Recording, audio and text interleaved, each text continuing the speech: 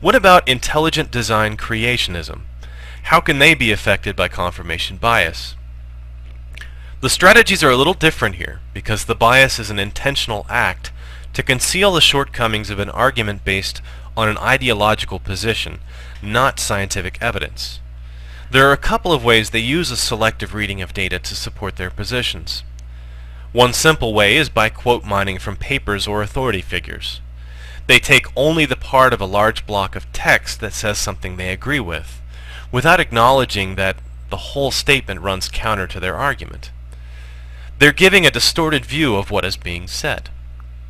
The off-cited quote from the late great Stephen Jay Gould about the trade secret of paleontology being the scarcity of transitional fossils seems to suggest that the number of transitional fossils is a weak point of evolution, when in fact Gould was referring to his own theory of punctuated equilibrium, in which isolated populations change morphologies relatively rapidly. Another way they use confirmation bias is what I call nitpicking arguments. In their logical arguments for intelligent design creationism, they have focused on exceptions to rules without providing the context. Their recent touting of evidence showing the tree of life model proposed by Charles Darwin as inadequate have focused on the failure of a prediction of the original theory, when we are in fact talking about a very minor effect known as horizontal genetic transmission, where bacteria and some other organisms swap isolated genes between species via plasmids or retroviruses. This is a case of nitpicking, and the data produced in this area, even the data they are citing, does not contradict the common origin of living things. It merely modifies the mechanism. It would seem their strategy here is to selectively reinterpret enough points while ignoring the overall evidence against them to construct a piecemeal argument that supports their ideology. For the last point about ID creationism, I'd like to work from the case of the explanatory filter, proposed by philosopher and theologian Bill Dembski. Bill is an instructor at Baptist Theological Seminary and one of the central figures in ID creationism. Much of his work concerns how we would detect design in living things by intelligent agency if it existed.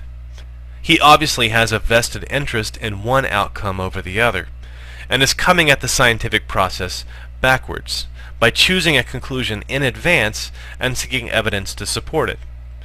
But his explanatory filter is an affirmative test, and because there is no way to blind the investigator, the results will always be highly affected by confirmation bias. Are living things complex? Yes, obviously. Are complex things often designed by intelligence? Yes, again, obviously. But what about the null hypothesis? Let's restate the questions for that. Are living things made according to observable natural processes? Yes. Are there any complex things that are not designed by intelligence? Yes. This is another case where he clearly isn't seeking to falsify, but to support. If the design were obvious or clearly differentiated from chance occurrences, we would not need some sort of diagnostic test to detect it. The fact that the null hypothesis, that life is not designed, has more evidentiary support, will automatically call into question any result produced from a biased source. On to my last example, HIV/AIDS denialism. I find this one most disturbing because it has caused so much suffering and death. By some estimates, these people have killed hundreds of thousands of people by their misinformation. For those unfamiliar with this group, they deny that HIV is the causative agent in AIDS, and their involvement in politics in South Africa led to thousands of the infected being denied basic therapy. Their arguments have been soundly rejected by the scientific community, but they thrive on the internet and represent an actual threat to public health. Please see these videos for more information about this dangerous pseudoscience movement. The AIDS denialists often use a strategy that is very prevalent in other areas of pseudoscience, called the ad hoc hypothesis. Ad hoc means for the purpose. These fallacious arguments are constructed on the spot to gloss over unexpected or unwelcome observations with any explanation that avoids conceding a failure. For example, many denialists insist that AIDS is caused by chemical immunosuppression, especially by amyl nitrate or poppers. When cases are seen in normal, healthy heterosexuals, they begin to invent explanations. The person was a secret homosexual, or took IV drugs, or they were exposed to a chemical and didn't realize it.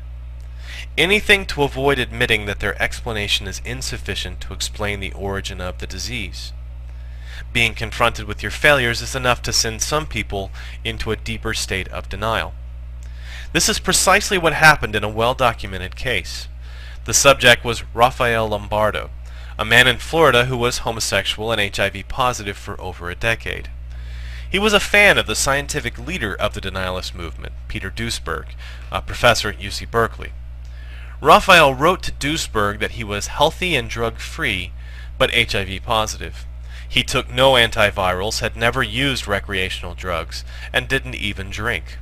His health was excellent. Duesberg used the content of this letter in his book, Inventing the AIDS Virus, as an example that HIV is a harmless virus, and that it was taking the therapies that caused AIDS, a position he still holds. Raphael died about a year later of AIDS-related complications. What was Duesberg's response? Did he retract his statement? No, he used an ad hoc argument. Here's a quote from a published email he wrote to a colleague. In hindsight, I think his letter was almost too good to be true. I am afraid now he described the man he wanted to be, that he did not use recreational drugs, and his Italian family expected him to be, but not the one he really was. I think he died from Kaposi's. This is such an obvious reversal of position, we begin to see how deeply the confirmation bias affects Peter Duesberg's views. This was a missed opportunity to falsify his position that only people who took drugs or antivirals developed AIDS. Instead, he discounted this evidence with an ad hoc hypothesis, thus ensuring that he never conceded his failure. He has done the same for those who were infected by transfusion, hemophiliacs, newborns, healthcare workers, and married heterosexual transmission. These types of rationalization show that he no longer understands the basic practice of science. The other ad hoc rationalization I can't ignore is the global conspiracy hypothesis. Whenever I refute some point by an alt-healther or AIDS denialist, I am accused of being a shill for Big Pharma. Anytime they want to discount evidence that doesn't support their view, they proclaim that it is tainted by corporate interests. How convenient this must be. Everyone against you is corrupt. All the data that falsifies your position is fraudulent. When asked why medical science is ignoring these miracle cures, most alt-healthers will insist that a shadowy evil agency is preventing the free distribution of these inexpensive products because it would jeopardize their monopoly on healthcare. I'd like to conclude with a warning to those who value science and logic.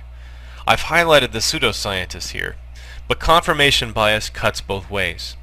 We must always guard ourselves from self-deception.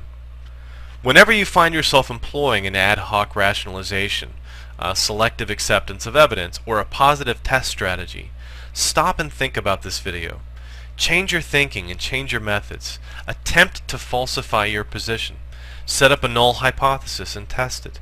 Be honest with yourself about where the evidence seems to point. I'll end with the words of one of the founders of the scientific method, Sir Francis Bacon. The human understanding, when it has once adopted an opinion, draws all things else to support and agree with it.